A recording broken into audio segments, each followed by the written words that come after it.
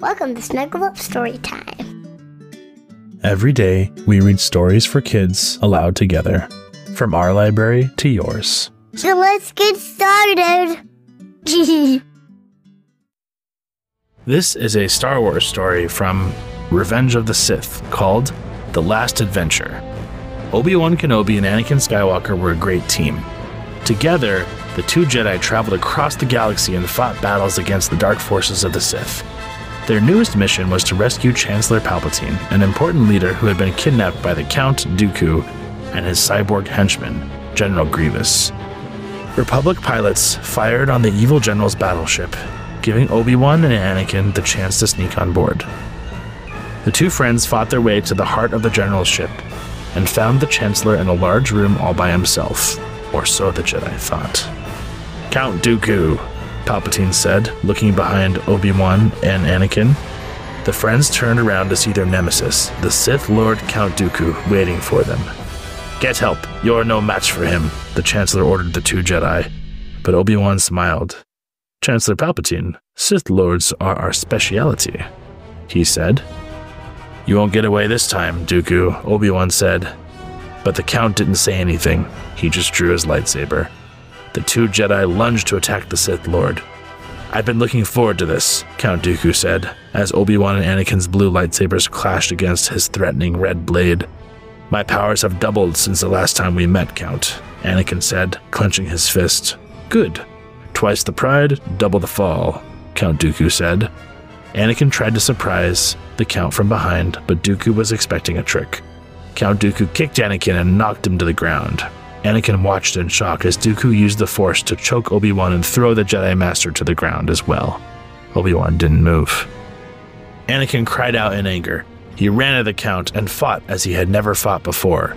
Dooku was no match for Anakin's fury. Using the Count's own lightsaber, the young Jedi soon defeated the Sith Lord.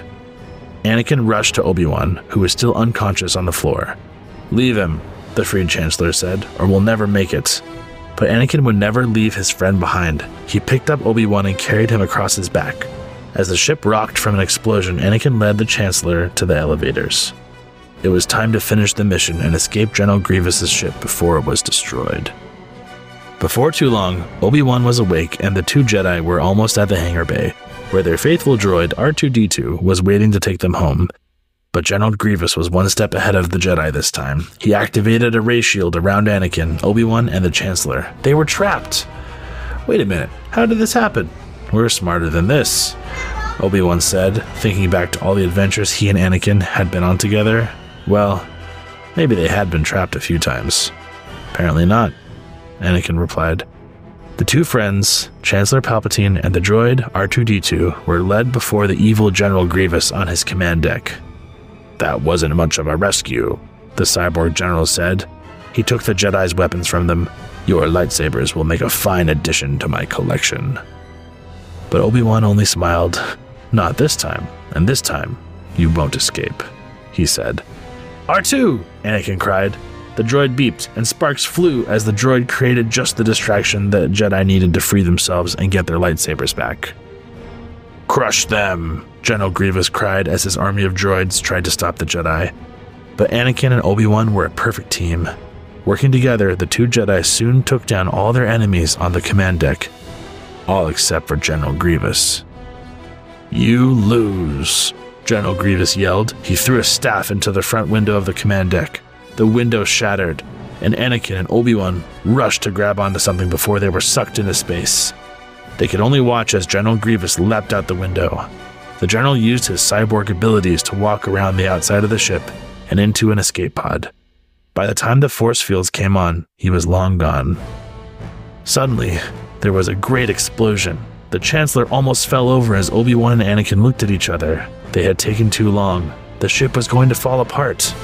Anakin looked at the control panel. All the escape pods had been launched. They were stuck.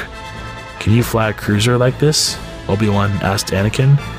"Strap yourselves in," Anakin said as he took control of the ship.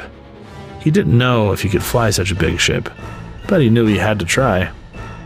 Anakin knew he was going to have to land the ship on the planet's surface, but as it got closer and closer to the planet's atmosphere, it began to break apart. R2-D2 beeped an alarm as the entire ship split in two. "We lost something," Anakin told Obi-Wan. "Not to worry, we are still flying half a ship," Obi-Wan replied. Obi-Wan was right to trust his friend. The ship soon reached the planet's atmosphere, and Anakin maneuvered the broken vessel to hit the landing strip just right. With a crash, the ship hit the ground and slid to a stop. They were safe! "Another happy landing," Obi-Wan said with a smile. With the Chancellor safe, Obi-Wan and Anakin had successfully completed another mission. Now it was time to get back to the Jedi Temple. Obi-Wan was sure there was another mission waiting for them, but he also knew that together, he and Anakin would be ready for anything. The end. Thanks for listening to Snuggle Up Storytime today. We're so glad you spent some time with us. Make sure to like, follow, subscribe, and share if you want more daily kids stories from our library to yours. If you have ideas of books you'd like to hear or want to see all of our episodes, please visit our website at snuggleup.fm. See you next time.